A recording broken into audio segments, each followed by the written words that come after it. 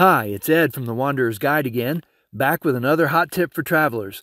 In this video, I'm going to show you exactly how to hike the beautiful Subway Cave in Sedona. The hike is rated as moderate due to length, some route finding, and a Class 1 scramble at the very end to get inside the cave. It's 5.4 miles out and back from the nearest parking area with an elevation gain of 490 feet. Allow about 2.5 hours of hike time. The best light for photography is early morning. Mountain bikes and drones are not allowed here, and this hike is not pet-friendly since there's an archaeological site and a Class 1 scramble.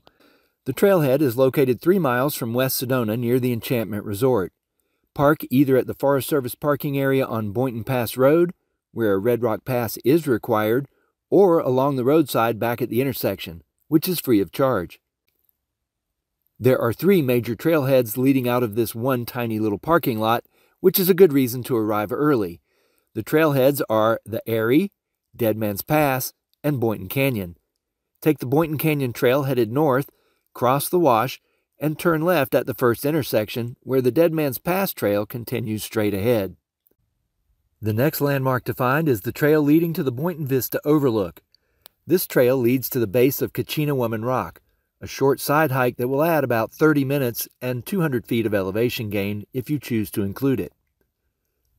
For the next 9/10 of a mile, the Boynton Canyon Trail skirts around the Enchantment Resort.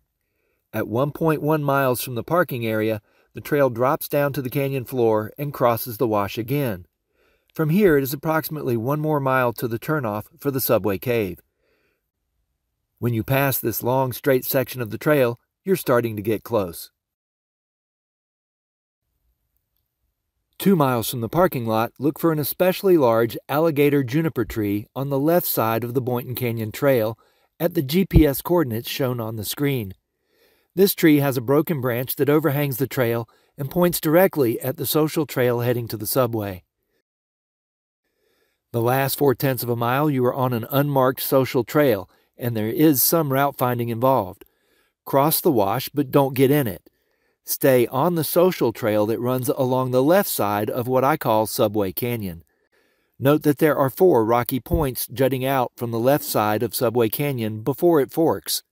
The Subway Cave is in an alcove on the left just before the fork, at the GPS coordinates shown on the screen. As I mentioned at the beginning of this video, a Class 1 scramble is required to get inside to the back of the cave where the best picture is found. There's also a small cliff dwelling and a rock art panel on the same ledge just around the corner from the cave. And finally, there are 3 additional cliff dwellings nearby that can be added to extend this hike and make it more challenging. Any of these would be a worthy destination on its own, but added to the subway is sure to make it for a day that you'll never forget. These are Arch Ruin, Dream Speaker Cave,